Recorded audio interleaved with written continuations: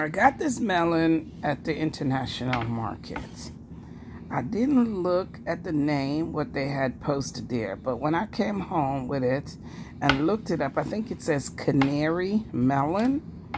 Anyway, I am not totally sure what kind it is. I always go to the international and try to just get different, go to the international market and try to get different fruits, you know, that I've never had before. So anyway, I got this one home. I cut it. It tastes very similar to a cantaloupe. It's very juicy. Actually sweeter than a cantaloupe.